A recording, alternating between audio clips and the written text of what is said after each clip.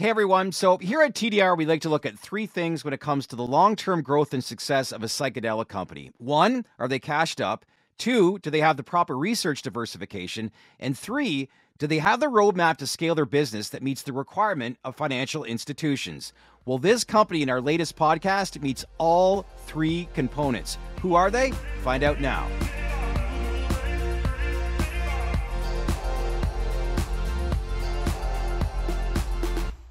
Hey everyone, welcome to the Dales Report podcast. I am happy to be joined once again, Payton Nyquvest, CEO of Numinus Wellness, which trades on the TSX under the ticker symbol NUMI. Payton, it's been a couple of weeks, maybe actually a month or two since we last spoke. How are you? I'm doing well. How are you doing? Trying to get by. You know, I will say it's crazy times to say the least, but you got to actually appreciate more and more about what you're doing in the industry that you're doing, knowing that, and I know we've had discussions in the past, but I'm really starting to see, as far as a society right now, we're starting to see the true aftermath of this global pandemic that has occurred over the past couple of years. Do you find that? And are you seeing a lot of like day-to-day work, the importance and emergence of your company, your industry more and more? Yeah, absolutely. And, you know, it's unfortunate that we have to talk about the sort of size of the opportunity, but yeah, people are struggling. And I think in a period now where we're trying to reclaim back some level of normalcy and, right, and get back to work, get back into community, and people are challenged. And, you know, at a time, frankly, where we've recognized also that a lot of the ways we've tried to treat mental health have not been effective for people. You know, the other side of that is in our space, you're continuing to see a huge amount of support and change. You know, almost weekly, you see another state that is bringing psychedelics onto a bill to try and change regulatory reform. Obviously, what's happening in Canada right now. How about the state of Utah? You know, when you think about, you know, a lot of their House, which is actually represented majority-wise by Republicans. Yeah. And there's a bill that's going to the governor in the next, I think, week or two. That's a pretty telling sign when you think, and I think it's been overlooked a lot, but even a state like Utah is moving along too, right? Yeah, well, exactly. And I think important for the US is, you know, this sits on both sides of the aisle, right? You see everybody moving to support, whether that's decriminalization. You know, now Oregon most recently has come out with some of their thoughts around what the legal psilocybin access is going to look like. So, you know, we're at a very, very interesting time in the space at the moment.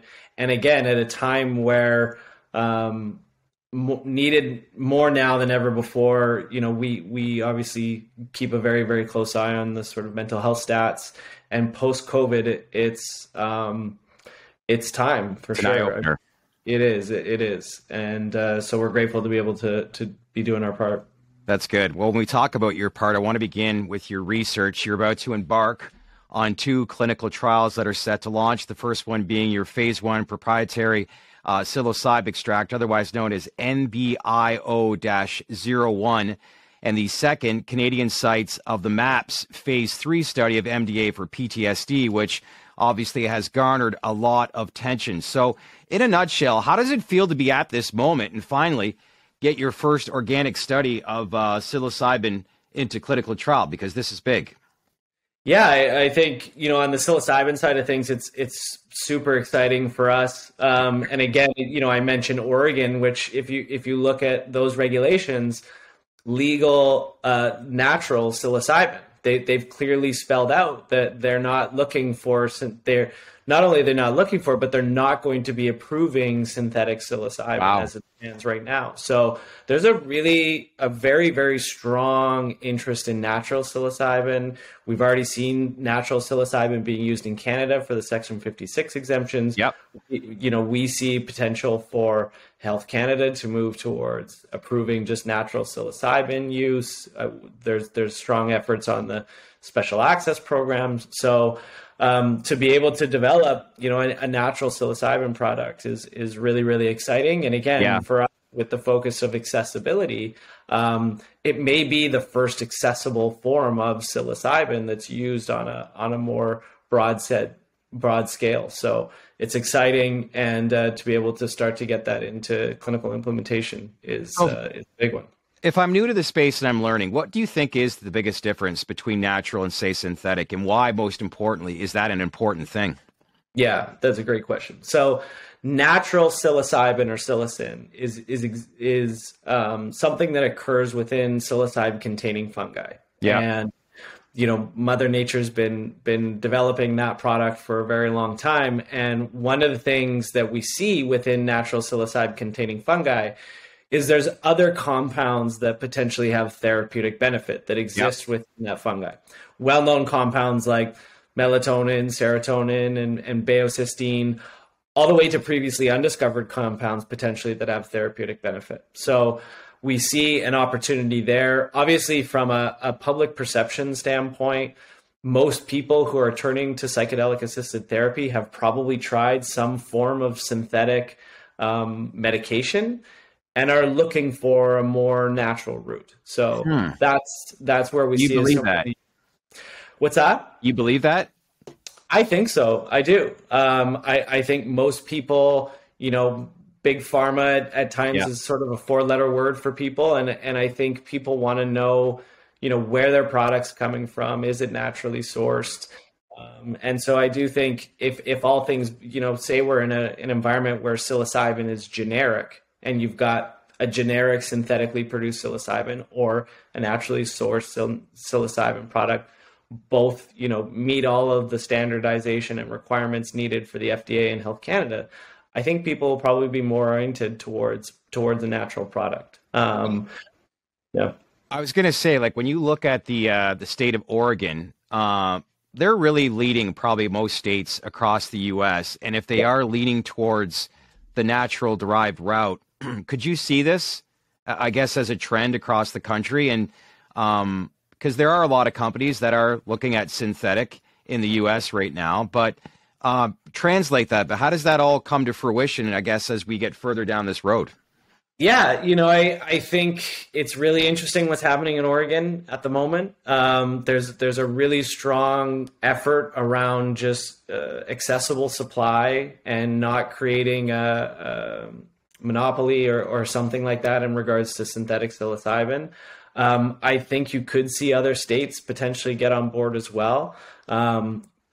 Obviously, the decriminalization movement you've seen in the U.S.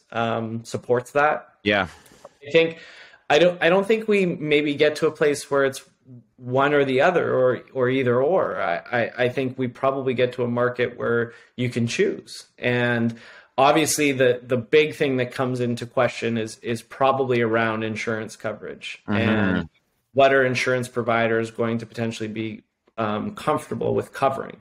And so for us to be able to do a clinical trial with a natural compound gives us the data that we need to be able to go to insurance providers to get insurance coverage with while producing a natural product. So we're sort of on both sides of it, which has been, sort of our intention from the very beginning. What I like about the industry, it's not one or the other. As you said, a lot of people are trying to support, and that's just the times that we're in right now, right? Yeah, exactly. I want to circle back to, go ahead. I was just going to say, and then touching obviously on the MDMA for PTSD work that we're doing. And I feel like I'm probably a broken record on here talking about the MAPS results, but just to reiterate, their phase 3A, over 80% of participants saw significant clinical reduction in their symptoms with MDMA for treatment-resistant post-traumatic stress disorder. And 67% no longer met the PTSD criteria. So essentially a cure for PTSD. And again, with people with treatment-resistant PTSD. So these are people that have tried other treatments and they haven't worked. So for us to help continue to expand upon that work, MDMA and MAPS anticipates being complete their clinical trials and having MDMA legal for therapy towards the end of 2023. Obviously in Canada, we have the special access program. There's some doors that are starting to open with more accessible routes of MDMA for post-traumatic stress disorder. So to be really at the forefront of this coming to market is really, really exciting for us. And obviously being able to implement it in clinic and train, the workforce to be able to do MDMA assisted therapy is awesome. That story never gets old when you and I talk about it all the time. 67% cured. It's really astounding. Yeah. That is one word that I think a lot of scientists like to steer away from. But again, that was how long ago was that now? Was it 6 months ago now? Yeah, just about. Yeah. So if I'm watching this, I'm an investor or an analyst. Explain, how does this, this is MAP study. So how does this exactly benefit your company? Mm-hmm. And regardless of the results, knowing that you're hosting the study. So ultimately for us, if you think about things like clinical implementation, starting to get it into a real world setting, MDMA is going to need to flow through networks of therapists who are able to administer the therapy. Yep. And MAPS is going to be the provider of the drug product and training. So MAPS, obviously, especially in the early goings, it's going to be crucial for MAPS to be able to sell drug and distribute drug to companies or to practitioners that have the training, that are familiar with the product, who can start to get it into market in the most low risk way possible. So for us to be working with MAPS for as long as we have and continuing going forward, we sort of set ourselves up as sort of the provider of choice with MAPS. There'll be some others as well, but it gets us very familiar with the protocol, with the therapy, and setting up sort of all of the necessary distribution channels, which obviously with our licensing out of our laboratory, we can be a drug product distributor as well. So gets us very familiar with it, gets us as a very easy first choice for MAPS when therapy is approved, and starting to set up that necessary infrastructure in Canada, and now as we look to expand into the US south of the border as well. When I look at, and this is a lot of institutions that I've spoken with, is you need to be cashed up, you have to have diversification, but most importantly, you have to explain your roadmap getting from point A to point B. I assume that you're having a lot of those same conversations, and this has to be this study that you're focusing on the forefront based on your conversations with them, is it not? It is. The two studies that we both mentioned are very big ones for us. You mentioned being cashed up. Obviously, we have the good fortune of having over $50 million in the bank at the moment, generating revenue, and not only that, but we've continued to rely on the traditional mental health services that we administer as well. So company's in a great spot. This year is extremely, extremely exciting for us. Obviously, the space in general has been under an immense pressure from the capital markets lately. But I think if you look towards the future, and as we've talked about, continued regulatory support and changes, really necessary research continuing to be underway. Yeah. And unfortunately, a market that continues to grow daily. So some things are already in control, but if you guys were all private in this sector, it'd be Mardi Gras. When you think of everything that's developed from where we were, and I know one other thing you always bring up is let's manage expectations and think about where we were 12, 18 months ago. We had an election back in November of 2020, and it was groundbreaking news to see the state of Oregon decriminalize, and that look at all the other areas across the U.S. where there's bills that are going to governors' desks, and they're starting to not only review, but approve a lot of this stuff, which, again, is carrying the conversation, right? Exactly. And I think one of the things that gets missed a lot of the time as well is if you look at the way that Big Pharma, for example, usually introduces a new drug into the healthcare system, right? They do clinical trials, they establish a product, and then it's usually about a 10-year education process to get the market educated, to get physicians educated, to get it to get that product launched. Is it that long? Wow. It's usually about that long. If you look at this space, there's a huge amount of education already. Yeah.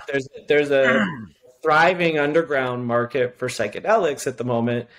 And to the point where we've got people lobbying for decriminalization. We've got all of this effort underway. So, there's this anticipated demand that is continuing to grow and grow and grow. So, I think the second you see approvals happen, I think you're going to see an explosion of interest and support for the space. And I think you've seen some really exciting examples of that on sort of the payer side lately. Even most recently, Dr. Bronner's, which is one of the larger growing companies in the US at the moment, has seen a huge amount of acclaim for the way they run their business, just recently announced that they're providing financial support for their employees looking to do ketamine-assisted psychotherapy. Wow. So you're starting to see companies continue to provide financial support for this work as well, due to the effectiveness and frankly due to being able to, in a shorter period of time, hopefully get their employees back to happier and healthier lives. There's a special place in hell for people shorting this industry. That's the way I look at it. It's just like some things just aren't meant to be all about money. When I look at this industry, it's innovation. I love what Kathy Wood and her position now, and she increases her share. She's invested in Atai, and it's a separate company. But key players in this space that are doing the proper research in the roadmap, like yourselves, we've reached a roadblock, when it comes to pharma. And innovation, obviously, is what people are really starting to notice, obviously, with this industry. We've talked a lot about the U.S. Last month, as we've discussed before, was welcome news for many in the industry, especially Numinus, pertaining to the SAP being amended. And one thing to highlight, too, is that your company was named as one of Health Canada's approved suppliers of psilocybin for the SAP-approved therapies. So explain to my viewers as to why you believe you were selected. We've been working with Health Canada for over 10 years now out of the lab. And, for the special access program in particular, our group and some others were part of the collection of people that put together a briefing note to actually change the special access program. So we've been working with Health Canada and in particular around the special access program for quite a long time. And if you look at our capabilities out of the lab, we're not just a licensed facility trying to figure it out. We can manufacture, we can distribute, we know these compounds extremely, extremely well. And if you look at what Health Canada is looking to approve in regards to the special access program, differently than the Section 56 exemptions, which people have seen, the special access program needs to sort of mirror or look at other clinical research that's happened and then approve those protocols. So we have great phase 2 data for psilocybin for a number of different indications. And so to try and meet those requirements and standards of Health Canada in a more broad spread accessible model than just the sort of one-offs that we saw in the Section 56 program. Do you see revenue being generated based on the amendment for yourself relatively soon?